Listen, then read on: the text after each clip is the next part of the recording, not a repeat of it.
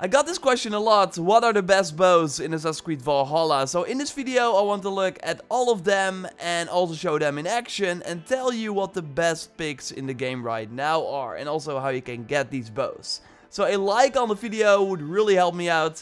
And let's go. You can still enter my giveaway for 2,300 Helix credits. Click the link in the pinned comment if you want to participate. And you have to be a subscriber of this channel before you enter. Would be nice if you could leave a like on the video as well. And good luck. Let's start with the longbow. That is not for everyone, but will give you this huge advantage if you use it correctly. It namely has this smoke bomb appear when you use the weapon from short range. So then the enemies will be unable to see you, so you can run away or go for the offensive approach and, for example, do some increased back damage with a cool finisher or hit multiple enemies with one attack. There is a cooldown that you will actually see with an icon that appears above your health after the smoke bomb has triggered, so then you know when you can do the tactic again. Another way to have a smoke bomb appear is, of course, through the Assassin's Cantrip skill. But then you have to parry first and then hit a button. So with this bow, you don't have to wait for the enemy and can be more aggressive. It's really fun to use, but I mostly want it as a major rune so I can put it on another bow instead. Because having to shoot a predator bow from close range is kind of weird. You get this longbow, by the way, in Lincolnshire, next to Lincoln over here on the map. The Bullseye Predator Bow has a unique perk as well, and you get this one from the London story arc. It's like a fun stealth bow, because on a stealth headshot kill, you have this trap appear, kind of similar to the trap you put on a dead body with the explosive corpse skill. And then when enemies walk over it, it will explode, deal some damage, or cause them to be instantly stunned, so you can finish them off with a bow stun finisher. So they can continue to sneak through the camp and easily take out enemies from afar. Patience is needed though, but it's totally a great stealth bow with a fun perk. But the best predator bow all around would be Petra's arc bow, in my opinion. Predator bows should be used for long range to pick off enemies with some well-aimed headshots. And when you do this, you are full health most of the times. So then you will have the 15 extra crit damage buff from this bow active as well. And what is great is that it's an all-around passive buff that also translates to your melee damage. So the crits with your melee weapons will be increased as well. So you don't even have to use the bow to benefit from the perk.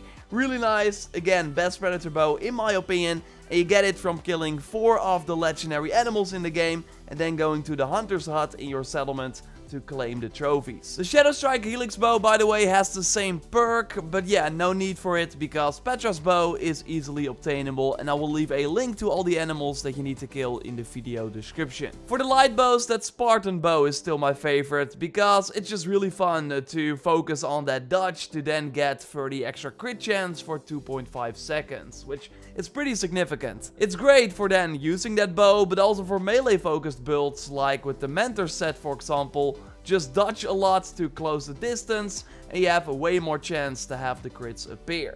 You of course get this bow by spending 100 coins in the Ubisoft Connect section of the game. But there's another crit chance light bow that is even better if you combine it with a fast hits melee build, and that's the Viper bow that you can buy at the merchant in your settlement, for example. This bow gives you crit chance per hit up to 10 times to then in the end also get a total of 30 extra crit chance. So that's nice for a rapid fire bow. But even better if you, for example, use 2 daggers with a melee build. Because the crit chance builds up also when you just hit with your melee weapons. Meaning that per hit you increase your chance of a crit. And with weapons like the Copist that gives you health back on a crit, it is a very nice combination. If you then also use the Claw Dagger that gives you increased crit damage per hit, you have a very sick build. It makes the Viper bow, without like even using it, an amazing weapon for regular damage. During the Lincolnshire main story arc, you get another light bow that can also be nice when you focus on stun. Hitting a weak point will namely give you 20 stun for 5 seconds. So in that window, you can run up to enemies with a hammer like Mjolnir, for example, to deal even more stun damage and decrease the enemy's armor. Stun is one of the most powerful attributes in Valhalla because it also helps you do stun finishers that can easily take out the most high health targets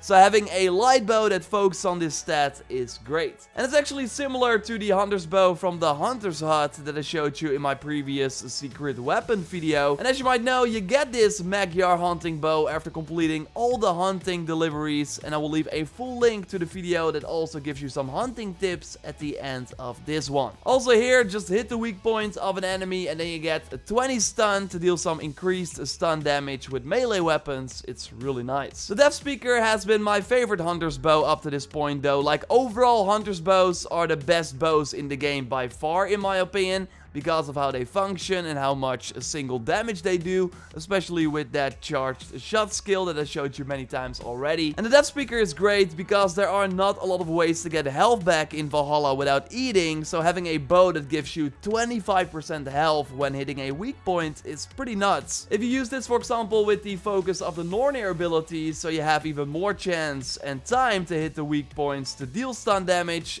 you then also get health back in the process.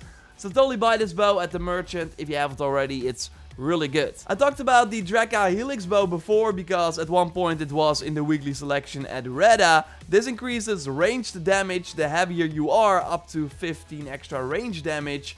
So then by simply equipping the Huntsman armor set, or like the Thor armor set in this case, you weigh a ton, like 100 in this instance. So then you will have the increased range damage basically as a passive perk at all times without having to worry about hitting weak points or anything. Really good. Because that is the case with the Hunnish bow that gives you 15 extra range damage, but after hitting a weak point, it lasts 20 seconds though, so that's quite long. And to be fair, when using a bow and arrow, you want to focus on the weak points anyways. So then you will just enjoy this increased damage for 20 seconds. So this is a great alternative for the Drekka bow in my opinion, because obviously without paying money, it's pretty hard to get. You have to pray to Reda that he will sell it again.